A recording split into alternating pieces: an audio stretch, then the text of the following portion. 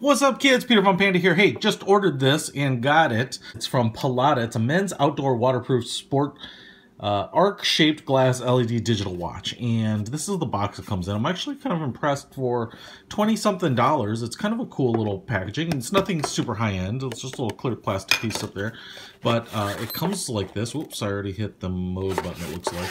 A couple things I want to point out here is, if you thought this was a Suntu, you'd be forgiven, because apparently it looks like it just borrows the Suntu design verbatim, basically. Honestly, I saw it and was like, what? It's just a generic Suntu? But there's going to be a whole lot of things that make this a $20 watch as opposed to a $200 or $300 watch like the Suntu. So I'm going to point those out. But in terms of physical design, it's pretty cool. It's kind of this rounded stone-shaped case here. Everything's black plastic.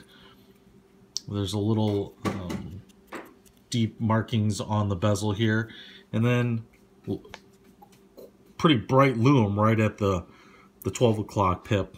Nowhere else as far as I can see, but there might be a backlight. Then a rubber band, nicely molded in and seems secure. It looks like a pin goes through there to probably hold it on the lug. And then 3 textured plastic buttons on this side, 2 on the left side.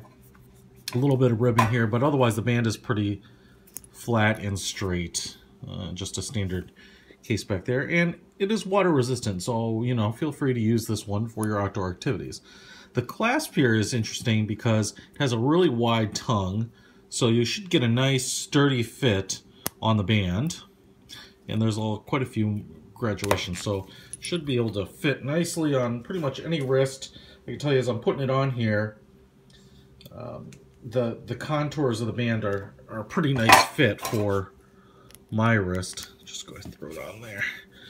And so you can see, not super big. I mean, it is a bigger watch and it is fairly tall, but it's super comfortable. I mean, it's not heavy as you would expect most sport and digital watches to be, but it is, like I said, it's just kind of hugs the wrist like a Fitbit or something, and is really comfortable to wear.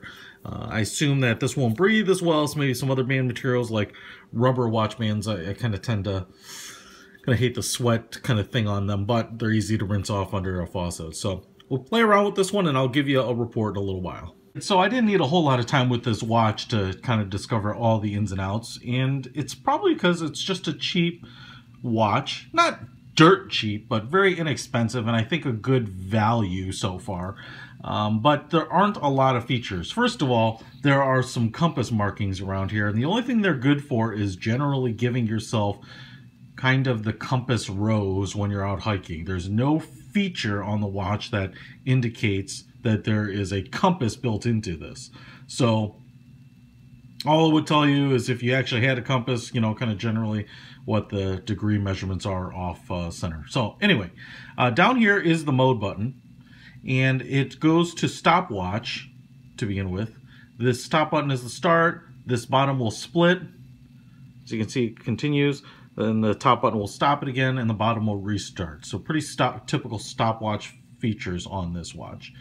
Then the next thing that you can do is, if you scroll away through three presses to scroll past the stopwatch, you get to an alarm section here. So you can set an alarm. It's set for noon, but it's not on at the moment. I'm not going to do anything with that. And then if you go to the next position, you get to the setting of the time and day and date. So this is kind of resets, and this kind of scrolls you through, the bottom scrolls you through the choices. And the last thing I'll mention here is that it does have a backlight. This button here appears to turn it on, as well as this button here in the standard crown position appears to turn it on. It's nice and bright. I've got some night shots of it that I'll show you there, but I'm not sure why there are 2 buttons that turn it on, but I guess it's kind of nice if it's dark and you're fumbling for it. It's going to be easy to find, because just keep hitting stuff, it'll turn on. So that's really it. What I would say is, if you're looking for a cool looking watch that could be confused for a Suntu, And really all you care about is knowing what time it is and maybe having a little bit of water resistance, but having something light and comfortable. Maybe it doesn't quite look as sporty as kind of this S-Shock. Maybe a little less Seattle Seahawks-like and a little black or a little more Kylo Ren. You could pick this up, and I think it's a really nice watch. Like I said, it wears really nicely. Size-wise, I would say this is a fairly large watch, but it doesn't feel like that on the wrist. So check it out, but just understand, not a lot of features. Because of the price point, you're really just kind of getting a traditional sport watch repackaged in a little bit of a different design. The one cool thing I will point out here is this little grid checkerboard here is essentially counting the seconds. I have not figured out exactly what the symbols mean or how it's doing that, and there may be no kind of intention to it, but it changes with each second, and I don't know what that's about. But it does have the day, time, and date at the bottom. So, pretty good value, 20+ bucks. I'll put a link in the description. Peter Von Panda, out.